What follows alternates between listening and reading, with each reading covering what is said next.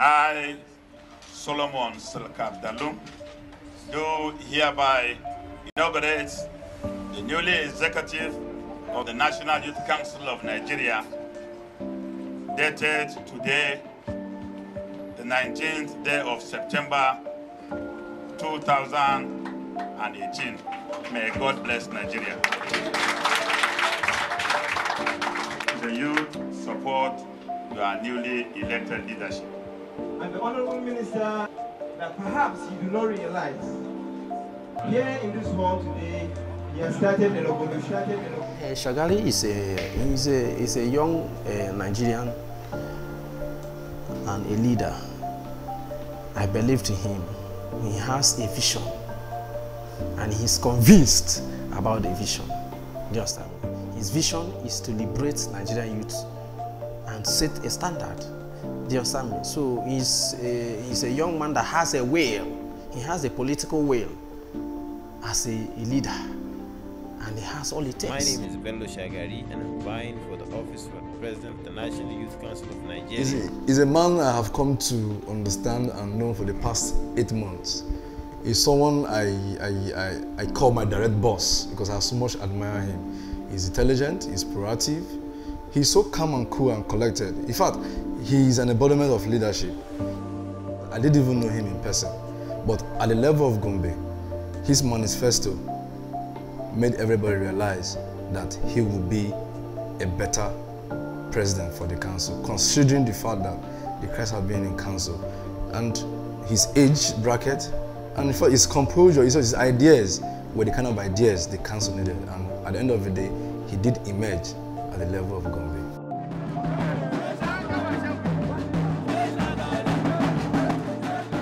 I decided to join the Youth Council deliberately to be able to bring about a change in the organization. And I started with Sokoto. When we went back to Sokoto to find out what was going on in the Youth Council, we realized that there has never been election in the States, and not even more than 10% of the youth in Sokoto are even aware of the organization and what it stands for. And the leadership was simply being appointed by state governments. And the biggest of it all, the person who was occupying the position of the chairman of the National Youth Council of Nigeria in Sokoto State is about 50 years of age or above. So it was quite insulting that our people like are advocating for youth inclusiveness and so on would be sitting by the side watching someone of 54 or 52 years of age being the chairman of Sokoto.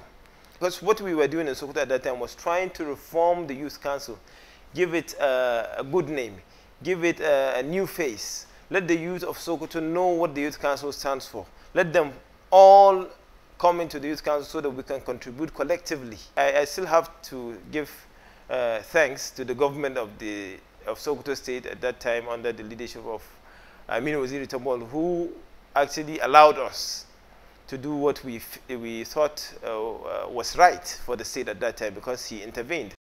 That was the first time that a lot of people came in. We had a website, we had a lot of programs. One of the programs I had was on drug abuse, community violence, and entrepreneurship, and so on. We engaged so many other partners in government and private organizations, and everybody was quite happy. So we thought that if we could do that in Sokoto State, we could also do that in the national level. You personally have received this matter before now, right from when you were chairman of Sokoto State. Yes, we have had the need to decriminalize drugs and treat them more as patients. Let us say, batch smoking, weed, that other thing. Are you suggesting we should give it back to the back? So if possible, if someone is found with marijuana, an ambulance will be called. Ever since we emerged, myself and my national exco have never received a salary for once. So all the works we have been doing have been voluntary. If I'm going to travel anywhere to see anybody, to do anything, it is out of our own money. Sometimes when we come up with programs, of course the ministry plays a role and gives us funding, but most of the time, most of the things we do are from our own pockets. The National Youth Council of Nigeria has donated relief materials including food items, toiletries, clothing and other items to internally displaced persons at the Durumi camp in Abuja. The IDPs are not safe spaces, although they are safer from those places where the victims that are here have come from. So we would like to use this opportunity to call on the government to improve on its efforts in catering for these people over here.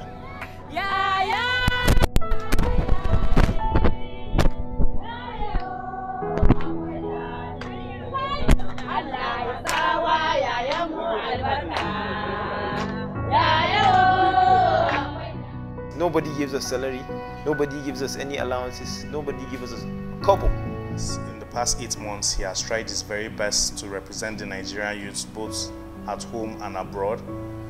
He has put in his own personal resources and network into the council to be able to bring the council to greater heights. Monsieur Mohamed Bello Shagari, président du National Youth Council of Nigeria.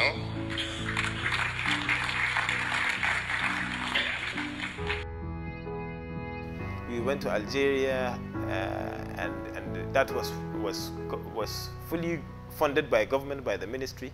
I went with the minister and I had the opportunity of even addressing the African Union. I would like to end by this saying by my president, President Buhari, who is famously known for fighting corruption, that if we don't kill corruption, corruption will kill us. So I think it's high time that we take the knife and kill corruption. I believe this is the only murder that you can get away with in any court and even in the court of God. Thank you very much. Thank you very much. Thank you very much. This travels has really opened up the National Youth Council of Nigeria to the world, in the sense that for many years, the Youth Council hasn't had any representation in the international space. But within my emergence, I tried to bring back that relationship, try to reconnect with our contemporaries from all over the world. And as a result, I've even emerged as the coordinator of West Africa in the Afro-Arab Youth Council. I think if we still give him time, he still has a lot to offer. He's very innovative, very smart, and he has the interest of the council at heart as well. We in this Youth Council do not endorse anybody, and we remain non-partisan so as to be partial. We emerged at a time when elections were approaching. It was quite difficult. So there was a task ahead of us. Before I became the president of the Youth Council, I'm one of those people who criticize seriously the endorsements that the youth councils make to political parties or candidates. So I said I was going to make a stance not to endorse anybody and not to be partisan at all costs. In the past administration, I can say the council was partisan because the former leader has used the name of the council to campaign for a political party, which is not right. But from the emergence of the newly elected ESCOs from July 25th, 2018, I can confidently tell you that the council is non-partisan and apolitical as well. And that is why you could recall during that of electioneering period, there was no active participation of National Youth Council. We are all neutral. We are not a PDP youth, neither we are APC youth. We speak for the both. So when we speak, we should not be constrained to a particular party. All was well until I tweeted. During the electioneering period, the Atiku Abubakar campaign has based its campaign based on youth inclusion in government. And he said that he was going to give 40% to the Nigerian youth. And I really never commented until once when I decided to commend what he has done, just to encourage others to perhaps do the same, because this is a period when the youth of Nigeria are fighting or yearning for youth inclusion in government. So because of that, I decided to commend him. This is the first time somebody, an aspirant, is promising Nigerian youth 40% of his cabinet. Are you saying that Bello Shagari as president should be silent, quite completely silent about that? It won't augur well if the president of the Youth Council didn't react in appreciation of such a promise. It would have been hypocritical for the president not to say anything. He has sworn the oath to struggle for youth development, youth participation in policy making and in governance. And then you have one presidential candidate giving you a promise of 40% inclusion in his own cabinet. No, that would be unfair if he truly represents the Nigerian youth and not the government. I consider that tweet as a bargain for the Nigerian youth. So for me, that was a way of gratifying Atiku and also in creating an incentive for Buhari's government to come up and do something more youth-friendly than what Atiku has offered. I don't think he was saying vote Atiku. Some portals are interpreting it that it's an endorsement, but I know that Bello Shagari has stood his ground that National Youth Council is apolitical. When the elections were over, I have received threats from certain quarters because of that tweet saying that I will be removed from office. But I kept wondering because I wasn't appointed into office, I was elected. I don't think it's enough to call for the president's removal or probably call for questioning. We actually called for a meeting, but we never knew there was a script playing on. But on arrival, we realized there was already a premeditated script being played, even within the NEC. And what was the feeling? That the power that be wanted the president to go based on the tweet. One of the reasons why the meeting was called was because we were informed that there was a threat from the presidency to either impeach Bello Shagari or all the newly elected ESCOs stand to be dissolved. It was a conspiracy against the president, leveraging on the tweets. Do you understand? That if he does not go, or if he doesn't go, the whole NEC will go. We went down to the Ministry of Youth to ascertain, actually. And in that meeting, there was the Deputy Director of the Ministry of Youth and Sports present. And we tried to inquire from him what was actually the position of the government. And he said that the government has interest. That meeting actually exposed a lot of ills going on in the council. And then from where I was sitting, I was able to observe a lot of things and understand what was actually going on.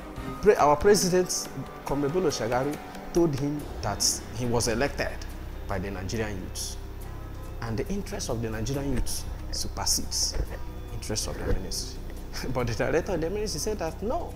Forget about the National Youth Council interest. It is the ministry that will make the Nigerian Youth Council to stand. There was a time when I defended the president on Twitter and I had so many insults from different quarters. Nobody complained. I do not think that Shagari antagonizes President Buhari because right before me and in most of our NEC meetings, he had always declared support for Buhari's laudable programs for youth development. In that meeting, they also passed for vote of no confidence on the president. And most of us asked questions to that. How is it that we pass a vote of no confidence to the president who has been recognized internationally, has won an international award, he has been going on international functions and he has been doing a lot to redeem the image of National Youth Council. Some of them who voted for his no confidence his no confidence vote told me confidentially that they did it under duress. At the long run, a lot of things went wrong. The process of the meeting was violated.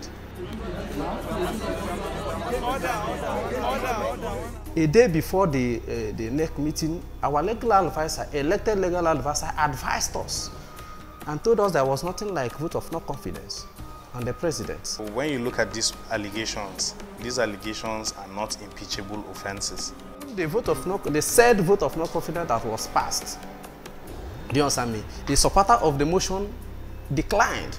Do you understand that he was not aware of the motion and he never went through, and it was even his name that was written there as a seconder. He didn't even append his signature.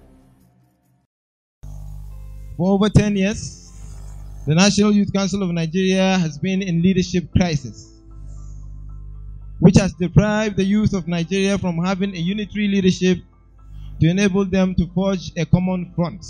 It was a crisis which disallowed an elected leadership to emerge. Crisis which has made the Nigerian youth lose many opportunities, including donor funding worth millions of dollars made for youth development. A crisis which has made the Youth Council lose its respect and credibility in the eyes of the world. Before now, Council has been into crisis, about 10 years crisis, and after a series of peace meetings, so it was able to organize a unity congress that took place at Gombe State. So having passed through this level of free and fair election as supervised by the Ministry of Youth Development and Sport, we expect that these new executives will be able to drive the council from the so much problems it has been passing through over time. I want to let you know that the crisis was brought to an end in 2017 by our dogged minister and comrade, whom I often refer to our superhero, Barrister Solomon Selkab Dalong.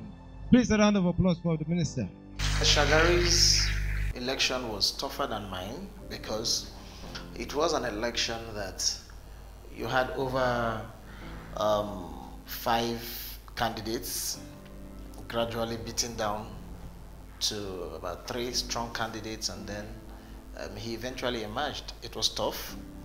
It was tough. At some point there were consensus reached just to allow for the best candidates to emerge. And it was quite interesting because it had the blessings of the government of the day, federal government. The Honorable Minister himself was present, declared it open and was there. The governor was there fully. The minister was there. We saw harmony for the first time that led to the emergence of President Shagari as the president of the council. My expectation was, going by what's happened at the Gombe State, I felt that we have gotten it right. And we are actually coming out from a war reading or crisis reading council. So my expectation was, have a smooth running government of the Youth Council without external interference. My expectation was that the Nigerian youth must have had an executive that is running, that propagates and that will administer the activities of the Nigerian youth and also projects the National Youth Council at the international level, because before now the image of the Youth Council has been dragged to the mud as a result of the crisis. Some people actually lost their lives during that election, and the Youth Council will always be sentimental to that loss. They paid what we believe is a supreme price, and at least for that sake, for the sake of the lives that were lost during that election, we should be able to respect their sacrifices and allow what has taken place in Gombe to be. I want to therefore use this medium to congratulate the youth and government of Nigeria under the leadership of His Excellency President Muhammadu Buhari for bringing an end to the crisis of youth leadership in Nigeria. Now, to discuss the issue at hand in details, we have 2 guests. I would like to welcome Mr. Olushade Adeshola. He's the Permanent Secretary, Ministry of Youth and Sport Development. Sir, welcome to the program. Good evening, Nigeria. Also on the program this evening is Bello Shagari. He's the President, National Youth Council of Nigeria. Mr. Shagari, welcome to the program. Thank you. And my emergence as the President of the Youth Council is also another achievement. In what way? An achievement because for a very long time the Council hasn't been doing what it's supposed to do. Unfortunately, it has had so many crises. It didn't get so much attention from the government. But now, after many years, this government has made sure that the Youth Council has come back. Part of the crisis was as if we had several splinter groups. Yes. And people were not forging with a common front. Yes. So what gives us the assurance now? Because it's a different leadership entirely. I think for the first time, now we have a leadership that was not imposed by the government. I am not imposed by anybody. You know, I just came on board and I sold my ideas to Nigerians, young Nigerians, and they bought it. Okay. And what I commend them for that, because for the first time, you know, money wasn't playing a role, and we are showing a language. We are speaking a language of change, that something has changed. Okay.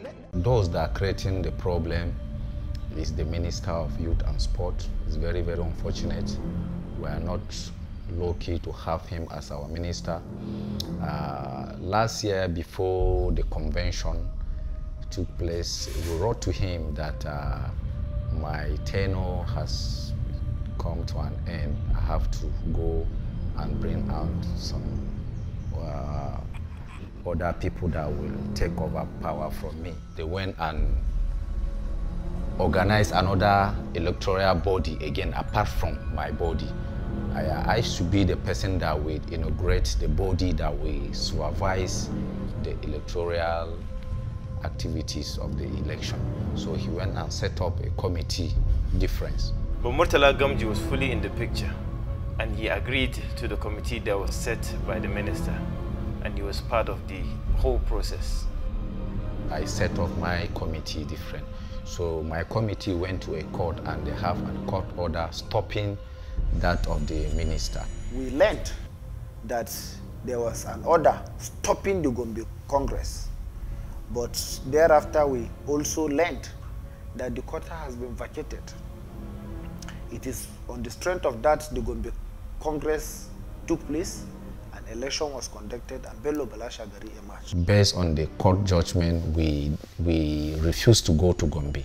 We now went to Port Harcourt and did our election, and Ambassador Sokubo won the election. That's something that is not known to us.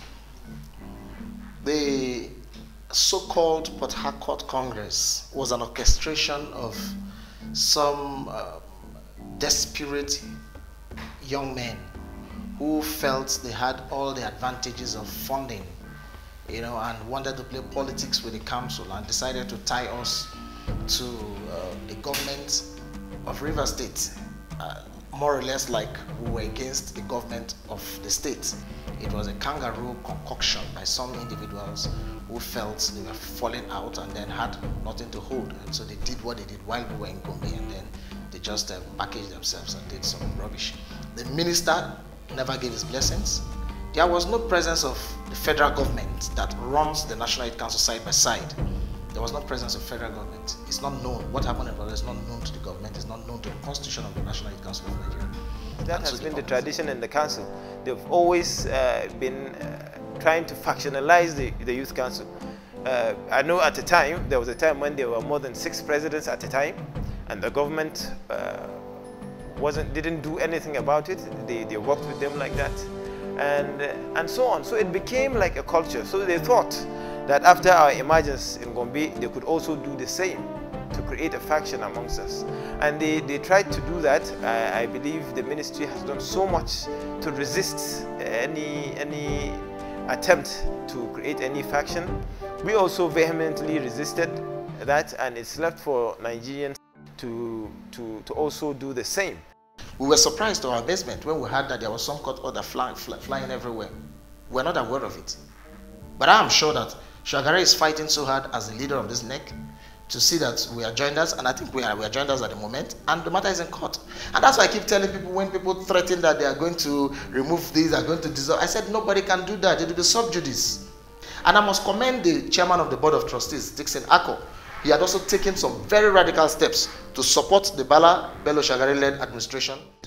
We, as leaders of Nigerian Youth, we went to Port Harcourt, Rivers State, and we did our election, and Ambassador Sokubo won the election. Sokubo Sara-Igbe, I have his history of how he came close to the council, and I still emphasize he's not a member of the National Youth Council. It has been established in Port Harcourt because he has been chased out. He came to the National simply because some of us have found a better way of communicating to the government of the state under Governor Wike to say that this young man is not a member of council. That Congress you sponsored wholly, this was how it came about it. So the governor felt angry, and then the governor, the commissioner withdrew their support from him. When he saw that he had lost his base, he now used every means available to him to now come to the center to antagonize Bello Shagari's government. And that was how he claimed to have come on board because of money. You know, he's privileged to have come from a community where oil flows. And then his siblings, his brothers somehow had some connect with oil transactions. I'm talking about Belema oil. And so he takes advantage of every 1 naira given. I'm sure he even lies to the Belema oil. You know, the information they give about what they do with the monies being given by Belema oil, I'm not sure that's what they're doing. And if we find time to explain to Jack Risch what they're doing with his name and with his resources, I'm sure he won't be happy. And based on what I'm hearing and what I'm seeing, what I've been advising Bello Shagari, he has seen it now.